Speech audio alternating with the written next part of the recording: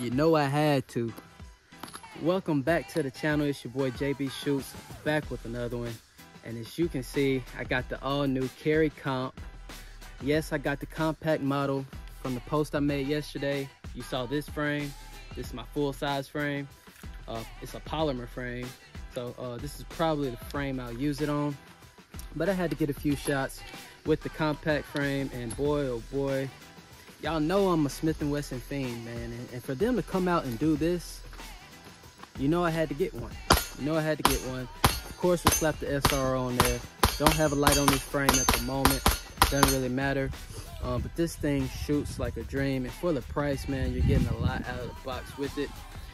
We are clear and empty. Nothing in the mag, nothing in the chamber. Ready to go, man. And straight out of the box, factory grease or whatever, she shot flawless. I brought 500 rounds out here with me today, and we're gonna shoot them all, and you're gonna see every single one of those shots. Any malfunctions, you'll see it. I doubt there'll be any, but yeah, man, she is a beauty. Feels great in the hand as well. This will be a great carry option, but for now it's just gonna be, I'm planning on it just to be my home defense pistol on this frame, of course, because this is just Terran Tactical Magwell, Surefire X300, full size grip. What more could you ask for? So I'm gonna get a few more shots up and swap out these slides, because like I said, I prefer this frame. And yeah, man, we're gonna have some fun out here. It's hot out here today, but we're gonna get this gun nice and toasty and make sure she's well broken in and reliable. Wow, back again, a little too excited. Forgot to go over the specs with you. Gotta give you the specs. Just a quick little basic rundown. I think this is a 4.22 inch. I don't think it's quite 4 1/4, but 4.22 inch slide and barrel. Of course, it has the single port compensator there. Nice upgraded, all new slide serrations. These work really well. I'm pretty sure you've seen plenty of the first release videos out on these, and everybody raves about the slide serrations. They are nice, they function well, and I think they should add these to all the new M&Ps moving on, whether it's ported or not. Got a nice little window here. I believe they gave you that cut to save you some money, just in case some of you crazy mofos out there want to send this out to Floyd's or Monsoon and get a few more ports in there. I won't be doing that. But right out of the box from the factory, you get a ported barrel. What more could you really ask for? These guns these days are getting really out of hand. I don't know how they can manage to make them any better other than upgrading the optic system, the mounting system at least. You do get all new sights. This front sight is tritium, I believe. Nice and bright, big, easy to pick up, but you do not get a co-witness, which is kind of disappointing, to be honest. Blacked out serrated rear, and pretty much everything else is the same as far as the slide, and I mean not the slide but the frame goes. So yeah, man, this is the Performance Center model, so you do get a upgraded trigger, which is nice. Still feels pretty gritty right out of the box. Hard to feel the reset, but it's there. I like it. It's fast and quick, and you know, it does the job. I shot this thing right out of the box, factory lubrication, no additional cleaning or oil. Wanted to make sure it was functioning. As you can see, it's kind of getting hung up a little bit there, but it's not causing any problems. I'm sure if I threw some lube on it, cleaned it up, it would not be an issue. One thing I have run into the first 200 rounds I put through it, M&P still has the problem with the chamber there. I'm pretty sure they changed the design on it to where the direction of the gas blows more out, but I'm still getting a little fog on my optic. Probably more fault of the SRO than the gun itself, but I'm pretty sure if I swapped out to my calculated kinetics dog tag plate, that would fix that issue, no problem. So yeah, man, so that's the quick specs. That's the gun, 15 round magazine on the compact frame, and she is definitely a fun gun to shoot. I'm excited, man. My words are kind of everywhere, but yeah, man, I'm gonna swap out these frames. But there she is, full size frame. Terran Tactical mag well and mag extensions, Surefire X300 turbo, and an SRO, man. And of course, that beautiful port. Man, oh man, man. This is, to me, this is the ultimate form of an M&P, man. Not the metal frame. I prefer polymer simply because the polymer flex, and you have this extra bit of texture here. It just fits me perfectly, works for me. I've had a metal frame and I didn't see too big of an advantage to having it over the polymer. Some might disagree, but yeah, man, I think this is the ultimate M&P that you can have that's relatively factory mildly customized. I mean, these are, you know, simple things you can add to any M&P, and I think this is the ultimate form, man. So y'all let me know what y'all think. I think this thing is drop dead gorgeous, and it shoots just as good as it looks.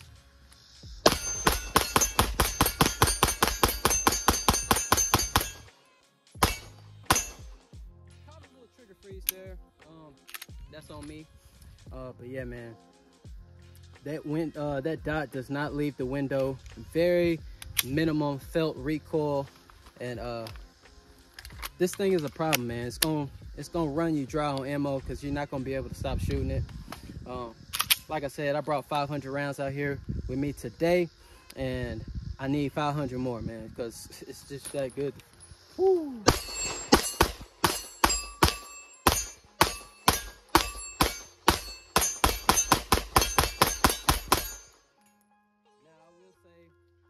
Dot on here did not zero, but it's relatively accurate for what I'm doing today. We'll get it nice and zeroed up another time. Just wanted to get some shots through it. Yeah, let y'all see it from the front.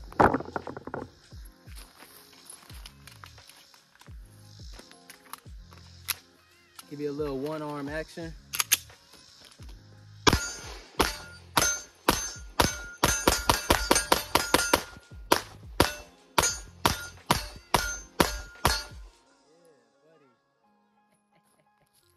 I ain't even gonna lie to you, I'm a little rusty. Haven't been able to come out here and shoot like I had once have in the past. I used to be able to come out here at least 2-3 times a week. Things have slowed down for me a little bit at work, so having to adjust the budget to, you know, make sure my family's staying afloat and I'm not just shooting ourselves into the dirt. So a little rusty. Dry fire can only do so much, so live rounds of practice is the best, obviously. But still, man, this thing is extremely easy to shoot. I would hand this gun to a new shooter and they would easily learn, in my opinion. Probably not the best for their fundamentals. You still got to work the gun, but it does a lot of the work for you, especially with that port, full-size frame. I mean, what more could you really ask for, bro? What more could you really ask for? I'm sure somebody will come up with something in the comments, but right now I am high off M&P gun smoke and I love it.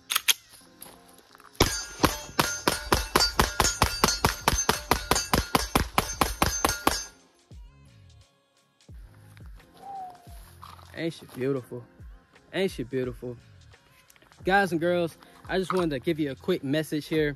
I'm a real life dude, man. You can message me on Instagram, ask me questions just to talk. You know, more than likely I'm going to respond. I try to get back to all the comments that I get, and they are greatly appreciated. Number one, I don't get sent anything, virtually nothing. Yes, I've gotten a holster, a red dot here and there, a safe review coming on the way. But other than that, man, anything you see on this channel comes right out of my pocket, my hard-earned money. And of course, I pay for this gun here, pay for everything you see on it. So my reviews are as honest as they can be. They come straight out of the dome, nothing scripted. So if I miss something, I miss something. Oh well, there's other videos, other content out there for you to watch. I'm sure I'm not the only channel you get your information from. If you do, you're wrong. But yeah, man, just wanted to put that out there. Hit me up on Instagram or in the comments of this video. But yeah, build drill time. Hopefully we can get some spicy times down and of course get our hits.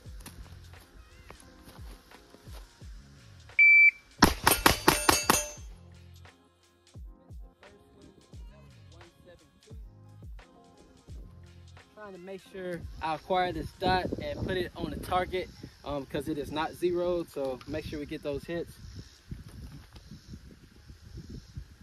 Yes, sir. This thing runs so smooth, man. That was a 150 19 split on that last one. Let's see if we got enough for a one-hander. We do not. Yeah. This thing, I can tell it's well broken in now. Feels a little smoother. And yeah, let's try this one-handed bill drill.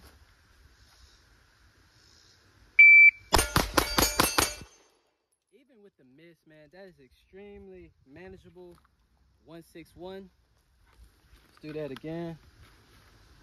You can definitely feel that port working. Missed virtually all of those, but once again, man, I see my dot. I see where I'm missing, and that's very impressive to me.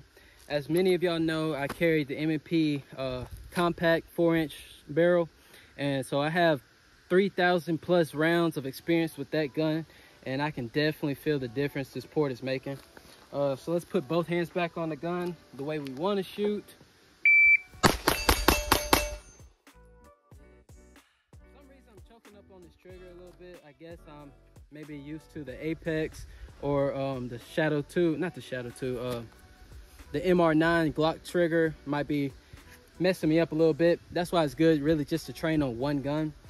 So having to relearn this trigger a little bit, so you might get some trigger freeze from me. Let's do it again, man.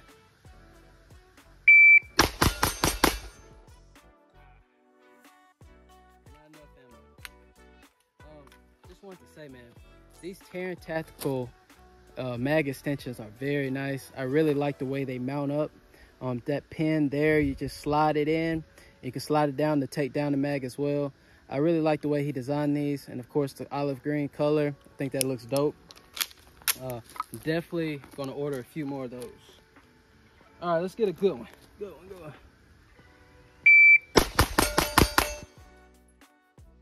First shot was off to the left.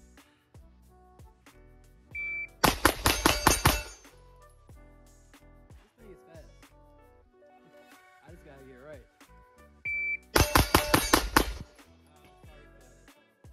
Got my target back up. We're gonna do a few more, and then I'm gonna try to think of something else. Yeah, man, I'm just excited.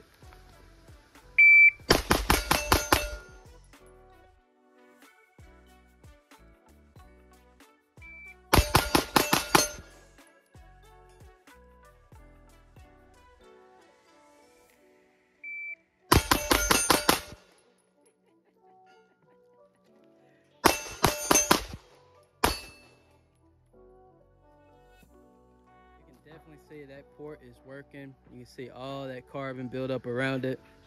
I kind of want to see how long I can go without cleaning it before we start seeing any issues, but I clean my gun, so you probably won't get that test out of me.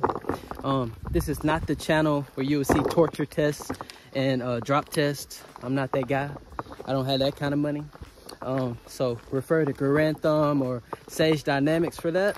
But if you want to see just some laid back shooting, laid back reviews, I am your guy for that. I love this gun, love this setup. I need to load up some more mags, and we'll see about some different drills just to switch it up a little bit. The big question most of y'all are gonna ask, do I think it's worth it? To give you a true answer, I would need to shoot the non-comp slide back to back, but just first-hand experience right off the bat, I gotta say yes, especially for the price point. $750 I believe what they're going for, at least for the polymer compact frame. Do I think the $1,000 metal frame is worth it? No, I do not, honestly. I think you're better off, especially if you're in a situation like me where you have a full-size frame already. I think you're better off getting the compact version of it. But yeah, man, next video or next couple videos, we'll get the non-ported 4-inch slide and compare it on actually on the compact slide. Cut that. Next few videos from now, we'll be back out and we'll compare the non-ported to the ported. on the original frame, just to give you guys a true comparison. But this is how I'm running mine. This is it for me. So I wanted to get my first shots out of this setup. Yeah, man. So switching it up a little bit, we're gonna try just a little target transition, double tap, 2-2, whatever. Not gonna time it, just shooting it, trying to feel the gun out. Got a low one in the chamber.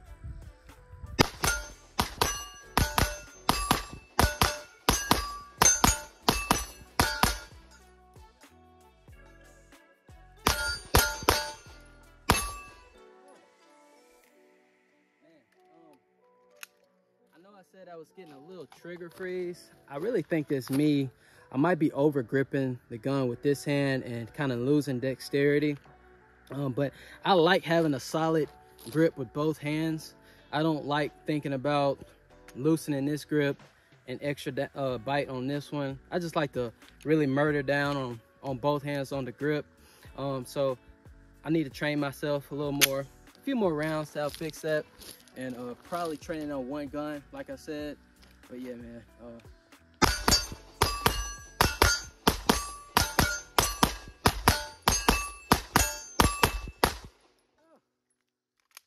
Missed a few, but I'm having fun.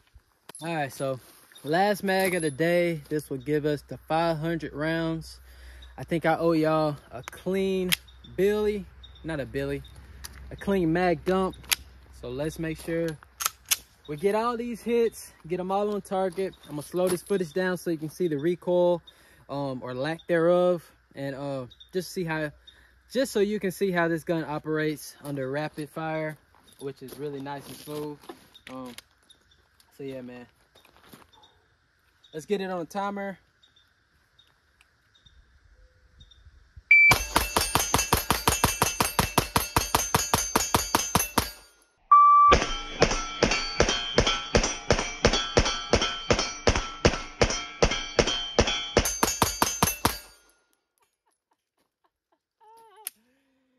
Man, 23 shots in 4.48 seconds. That 40 time will get you drafted, my boy.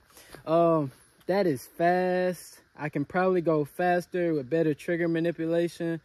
But we got a 2-4, 2-1, 18, 19, 19, 17, 18, 16, 18, 18, 19, 19, 18, 20, blah, blah, blah, blah, blah. Super fast, my boy. I think those were the fastest, most consistently timed shots I've taken. And I owe that to this compensator. It's definitely doing its job.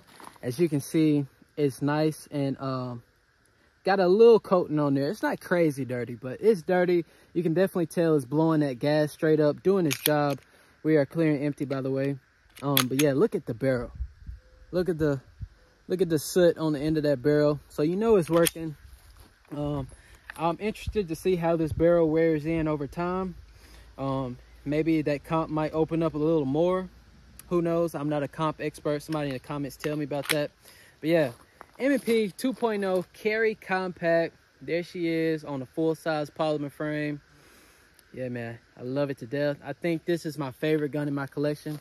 I feel like I say that about every gun I get, but definitely y'all know I love M&Ps, so that's really truthful to me. This might be it, man. This might be it. But yeah, man, appreciate y'all tuning in. Make sure y'all like, share, and subscribe, and I'll see y'all in the next one. Peace.